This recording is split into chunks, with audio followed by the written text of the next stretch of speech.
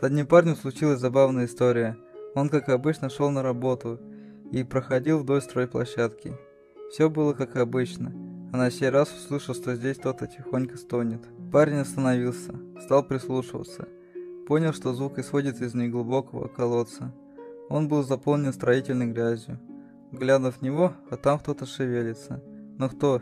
Ясно одно, какие-то маленькие зверьки, типа крыс, потому что с хвостиками, или же потомство мангусты.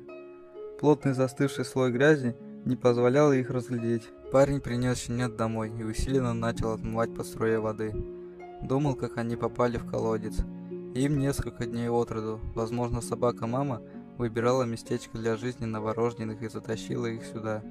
А вследствие мусона скважина заполнилась грязью. Парень огляделся, взрослой собаки нигде не было.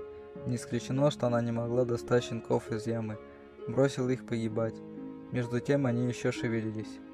Были явно голодные. Отмыв собачек, парень поразился, какие они хорошенькие. Накормил, и они успокоились. Стали играть, ласкаться. Про необычную находку уже знали все родные.